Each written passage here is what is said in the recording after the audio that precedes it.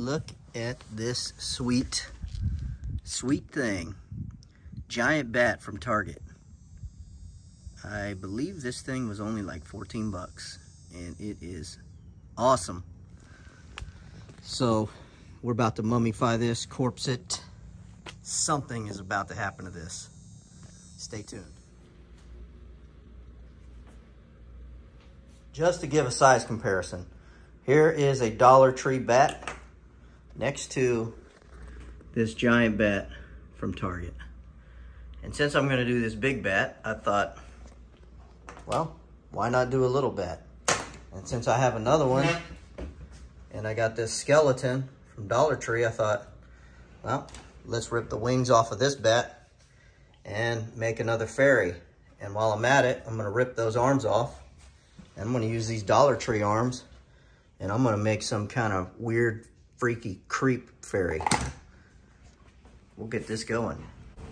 I am super excited about this one because all I've ever been able to find are those size like the Dollar Tree sells everywhere, and Target had this thing. It's sweet. It is from wing to wing. Get that on the edge there.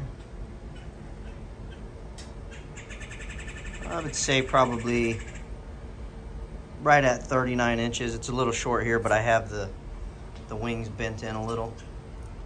So 39 inches long, and then I'll go from top of the ear to the feet. It's about 22 inches tall. You can see I got the plastic here below it.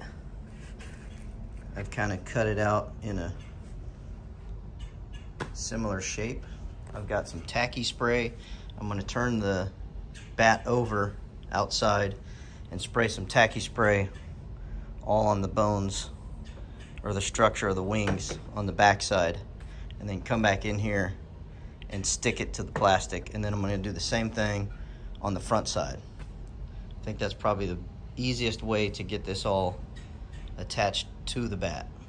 Could use the hot glue, but hot glue tends to leave that clumpy glue section that you can see, and I'm trying to avoid that on this. I may end up going back over it with black trash bag. I want to get a little bit of fur in here, kind of corpse it a little bit. We'll just see what happens. But that is going to be the first step, is getting this plastic or plastic wrap, whichever you're gonna do, attached to your bat. And once it's attached, I'm going to heat shrink it. So that is step one. All right, I've got the plastic on there on the back side and the top side. I tacky glued everything in place, and then I wrapped all the edges up and then to the back, glued all in place. I grabbed a hairdryer and shrank all the plastic to the bone structure, and it has a really good look to it now. I did a lot of places where I melted through, here in the wings, everywhere, just to give holes. I'm gonna stuff some guts up in here. I'm definitely gonna cut where these little finger things they have stick up and leave that showing. But that is what you have to do next. Once you put the plastic on the wings, is get it hot so it shrinks up. So that's the next step. I believe what I'm gonna do now is coat all of the plastic with some liquid latex. Got liquid latex all over the front. A bunch of it. I mean, I went super heavy. I'm actually out of the latex now, so I need to order some so I can flip it over and do the back. And then what I'll do is I'll come back and mix up some black paint with the liquid latex, and then I'll give a thin coat over everything that already has the latex on it, and that'll give it that good see-through blackish tint look, like some thin wings. and then we can go through and corpse the head, corpse the feet, get some guts up in there, and get some fur along the body, maybe along the wings a little bit, up on the top, do some fur. But right now I'm at a standstill till I get some more liquid latex, but this has got to dry for at least a couple hours anyway, so that's where I'm at. Okay, it's been about a week and I'm getting back to the bat. The front side is done as far as the latex, and I got some new liquid latex in, Monster liquid latex off of Amazon. This was about $8. It's 16 ounces. Excuse me. The other brand is, oh, I forget what it is, but it is 18 ounces for about the same price, but I wanted to try this. I'm sure they're going to be exactly the same, but I just want to try different stuff out. So I'm going to just pour some on this guy, and I got the brush that I used before. I just cut it off. That latex completely destroys the brushes. And I'm just gonna paint it on here and give it probably a day to dry. The other side I put it on real thick and it took about a day. So it's starting to cool off a little bit here in the Tampa Bay area. I'm north of Tampa Bay. We're supposed to be a high of 77 today. It's October 18th. So that's much better than 80s. So I'll get some of this going and record it. Some people have been complaining on some of my other videos that I don't show every single thing.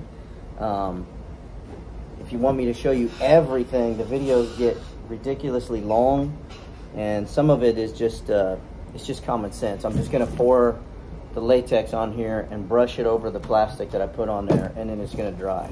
So I'll just show doing a little bit, and then I'll come back to it. If you guys want to see every single piece, just let me know, but they're going to be part 2, 3, or really, really long video. I went ahead and put the latex in the little Tupperware, and I'll use that to pour it a little bit and see how that pouring it works.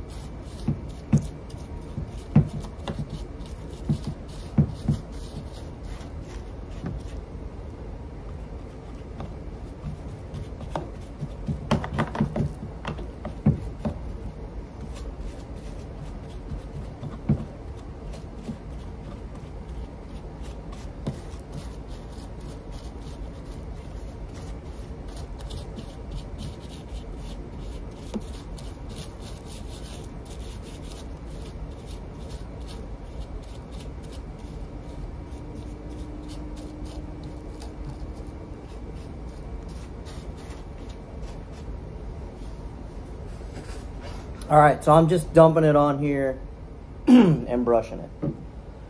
And it's gonna dry.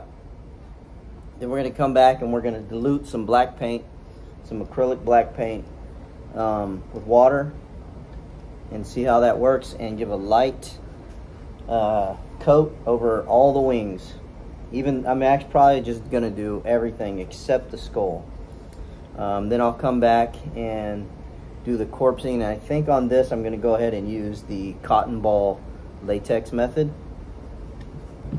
Maybe even some cotton ball and stain method like I did on the dogs.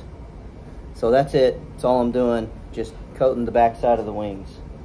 I had a video where a guy got mad that on the floating Max that I did, of course it's a hanging Max, it's hanging from fishing wire, 75-pound fishing line. Guy got mad that I didn't show the fishing line or show me hanging it. But I explained it in the video that it was 75-pound fishing line. I explained that I tied it from a tree to the light pole, and I show in the video where I went through the body of the Max. And also in the description I have the link where you can buy the fishing line. So yeah, I didn't mean to make anybody mad on that, but I just figured just climbing up the ladder and tying the knots with the fishing line was self-explanatory. If you guys need to see stuff like that, let me know.